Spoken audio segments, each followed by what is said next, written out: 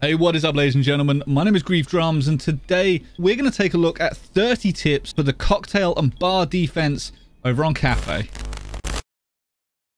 For those of you that aren't aware, I stream over on Twitch 3 days a week on Thursdays, Fridays, and Sundays from 8 PM GMT, or alternatively, you can follow me on Twitter to keep up to date with everything that's going on with the channel. Now, this video, as I say, is going to consist of 30 different tips, and these are going to range from really basic, obvious stuff from like fairly simple site setups through to slightly more advanced stuff that you may see in higher tiered games from sort of Plat 1 and above. But without any further ado, let's just go ahead and jump straight into it. The floor directly under the newest hatch to be added into the game is all destructible. Because of this, you can actually play it from below, and a lot of teams like to play with a nitrocell down here, place it up on here, and then the second that someone drops in, blow it up and go ahead and kill them, sometimes getting 2 or even 3 people. This hatch can also be contested from down here, although it's a little bit risky to do as you can't aim all the way up, but sometimes you'll go ahead and catch people out if they're dropping in. By playing just next to the new hatch as a defender and aiming up at this section just here, you're very often going to catch people out as and when they open this up, by just putting a couple of rounds into them and falling away. The 2 most common default plant spots for this site are this section just next to the cabinet, or alternatively this section just next to this long bar. Both of these provide ample cover as long as you have the relevant control of the site. With that in mind, a lot of teams like to shoot out this cabinet so that it destroys any soft cover that the attackers may have, and it also gives a good line of sight for the defenders. If you want to really easily open up any of these cabinets, you can take an Oryx. Oryx actually destroys them just by remar dashing into them, and he doesn't take any damage from it whatsoever. The next cabinet along inside of the bar is actually a power play position. By coming over to here, punching a few holes into this section just here, you can actually get a really cheeky line of sight into the cigar shop, in which anyone that's crossing can just get their head taken off, and it also allows you to take people's head off just as they peek over the top of the skylight without them being able to see you, as long as you don't stray too far back. By reinforcing the wall just behind you and by opening up a small rotate, it does allow you a get out of jail card should you need to fall back, or alternatively by moving over to this section just here, you are covered from this window, you are covered from this window, and you can also contest onto brown stairs from this section, or alternatively the east door. With the protection of the reinforced wall just in front of you, a lot of Maestro players or Echo players like to play back from the safety of the cocktail lounge.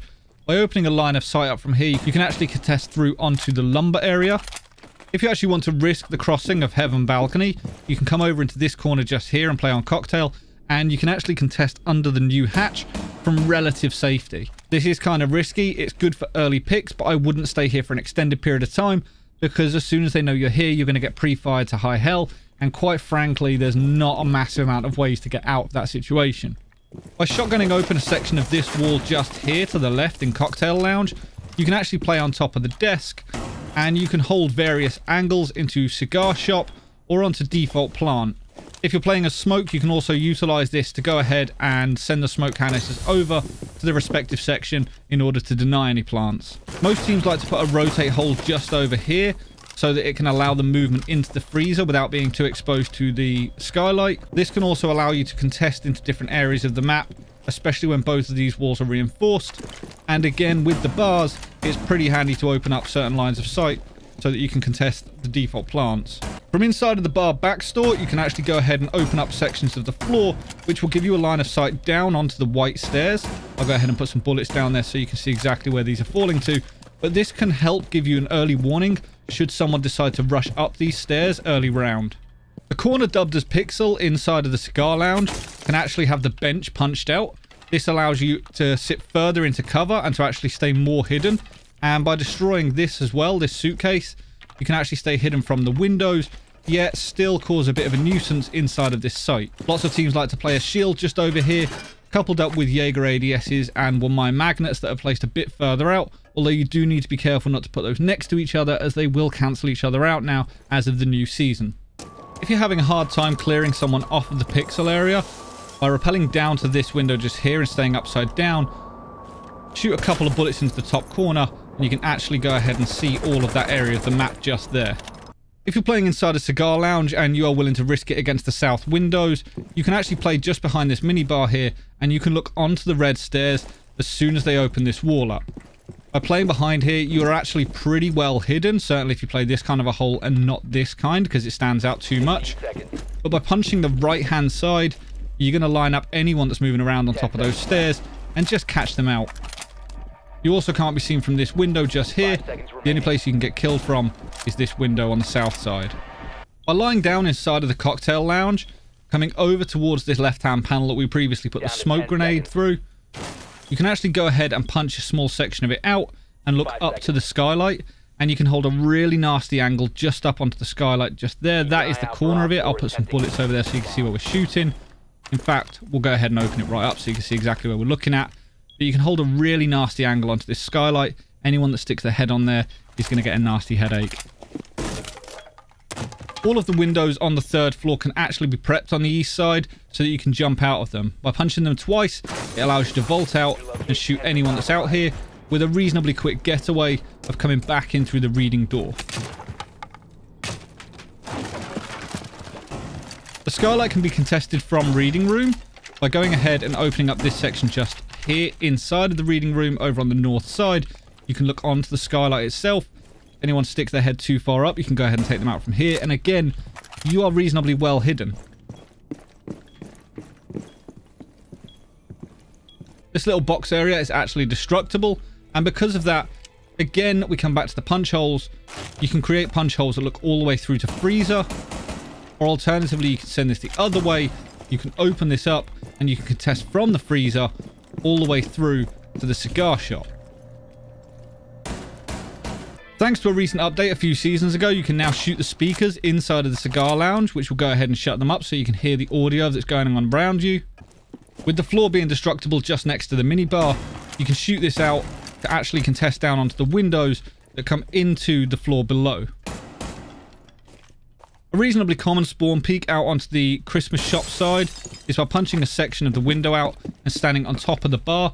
You stay reasonably well hidden until they've given up looking for you. Once you hear this camera go, all you have to do is wait for that person to come running around the corner and pop them in the head. The same can be said for the left-hand set of windows. You can contest down onto the Christmas shops, knowing that they are going to come around this section just here. Putting smoke canisters down on the shelf inside of the freezer can actually go ahead and permeate through the wall, which can slow any pushes that are coming down towards the lumber area. Jumping a drone up onto the couch and then onto the cabinet itself can actually give a really good line of sight into both of the bomb sites and the majority of this top floor. Should either white or red stairs be muted off and you can't get your drone up to the top floor, you can move into the pillars section, jump up onto this steel plate just here, turn 90 degrees to your left and jump even further up. With a bit of drone parkour, you can get your drone into a pretty cheeky spot that most people aren't going to be looking for. When rappelling on the north side to get up to the building, if you move all the way over to the left and shoot out a section of this window aiming up to the top left, you can actually look up to the doorway of heaven. You can also see just a small section of heaven, and I'll go ahead and put a load of bullets down to there, and then we'll go onto the drone so you can see exactly whereabouts they are landing. They're going all on this wall just here, and they're going through this doorway to just here where Echo and Maestro very often like to sit. If you're rappelling on the west side of the map looking to contest onto Pixel, you can actually nade it as Sledge without exposing yourself to it should all of the ADSs be burnt.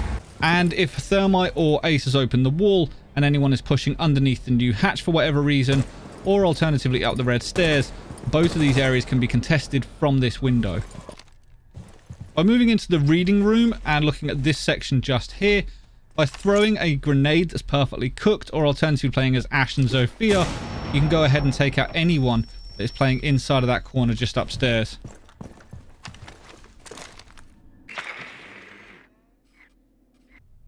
None of this section by piano is actually solid.